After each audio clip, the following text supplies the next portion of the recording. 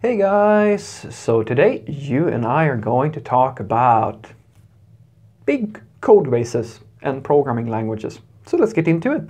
So the question in question was, Frederick, what languages are big project or big code base friendly? Is it just C#?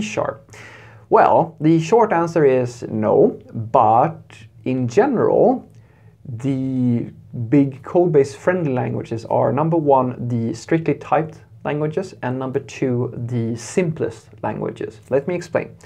So the statement that C# is one of those languages is very true. I would argue that C# is a very, very good choice for a large system or a large code base because it has a strict typing system and it is a fairly simple language. And we're going to have to define a little bit what simple means because I might have a different definition from what you have. One example would be that some people will, I think that it's important to mention the simplicity of it all because I have had this comparison a few times before in an old video actually where I explained the problems of Scala as an example. Like there's a lot of power in Scala, but one of the problems that Scala actually has is that it's not simple. And if you have a look at something like say Go or Golang, it's a very simple language. It has the strict typing system, but it lacks a little bit of maturity at this point if you compare it to something like Java and C# and so forth. But if we're going to just make a very short list, usually the most popular languages for large-scale systems is going to be Java, and it's going to be C# for most part if we're talking about web-oriented stuff. And if we're going to go a little bit looser than that, you might find that, as I said, Scala can be a very good choice, but we're going to touch on why there's a few considerations to make there as well. Golang would also be a very good choice, but there are a few caveats or like whatever we call them, like a few things to be aware of there as well. But just in general, guys, a strict typing system, I mean, even TypeScript is a very good choice for a large code base if you're going to do anything in, say, JavaScript or something like that, or in Node, for example. These, like, just in general, take that with you, that the strict typing system is a very good thing. The reason is very simple, because in a large code base, when you're trying to scale a really large system, it is very, very, very hard to make changes with confidence if you don't have a compiler, because a compiler will help you with an entire category of different sorts of problems, such as knowing what a model should look like, knowing what properties are named what, knowing how to move one symbol or one set of code to one place and then make sure that all the references to that code is actually found.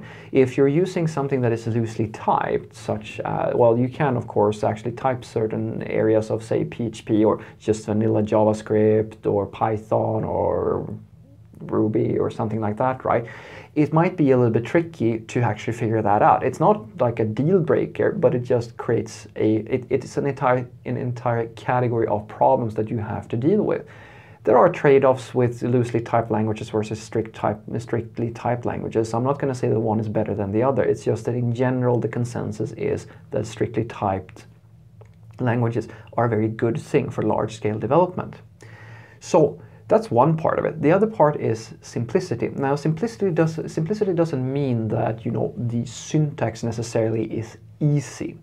What simplicity means is that there is a very low, ideally, or as low as possible at least, threshold or learning curve for adopting a language or for getting people to a language and making them feel productive and make them feel like, yeah, I kind of know this, I kind of get how this works.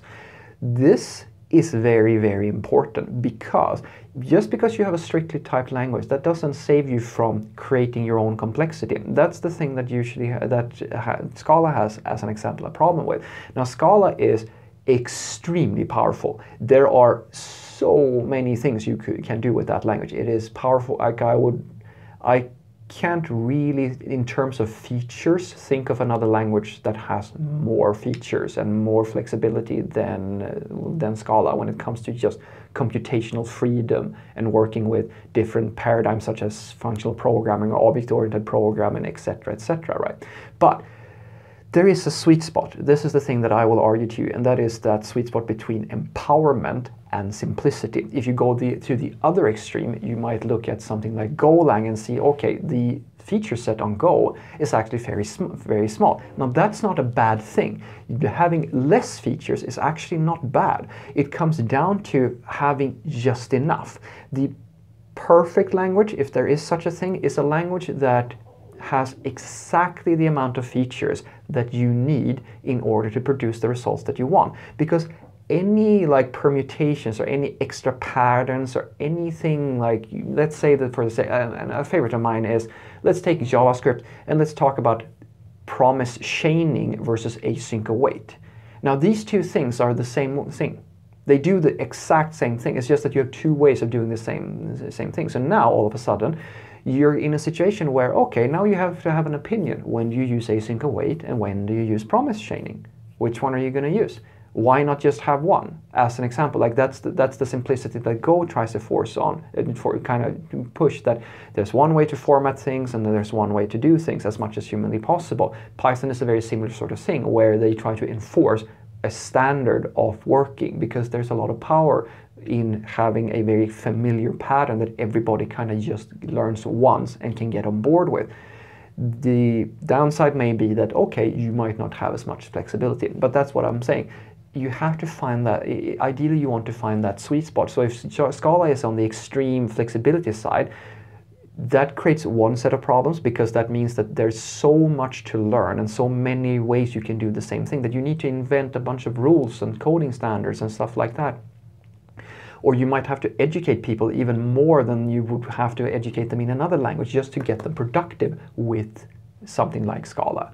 In Go, you might face another sort of challenge where, okay, I need to do certain things, but the language isn't really all that diverse. It hasn't really grown into this behemoth type of, such as, say, Java, which is like I don't know how many libraries there are for Java. It's insane. And quite a lot of them are actually in the standards as well. But something like Go may not have all of that. So you may find that, oh shit, there's just a bunch of public libraries that kind of do what I want, but they're not really well supported or stuff like that. So you might find that you're just not able to do certain things, or there's no convenient way of doing it. So that's the thing, right? It's a trade-off. So what I want you to take away from this is that when it comes to when we're asking the question, what is a good language for a large-scale application type of thing, the questions you should basically look for is it strictly typed? In other words, strictly typed. Is it easy to scale this to a point where I can make changes to the code base without being afraid of breaking the code? Just as an example would be to have a compiler and have a fairly good ecosystem around testing and things of this nature. Now, C# is a very good language. It's one of the best languages. The same thing goes for Java. It's also a very good language. But the other part of it is the simplicity. How easy is it to find learning resources? Well, for Java and for C#, it's kind of easy. It's very easy to find really good learning resources and a lot of learning materials.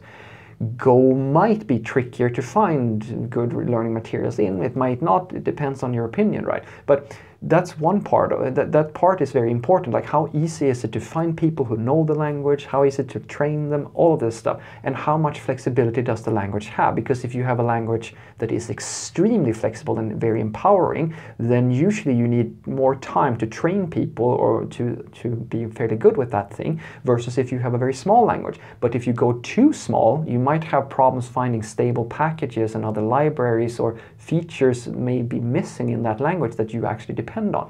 So it becomes a very subjective decision that you have to make. You have to find that sweet spot that works well for you. Have a great day.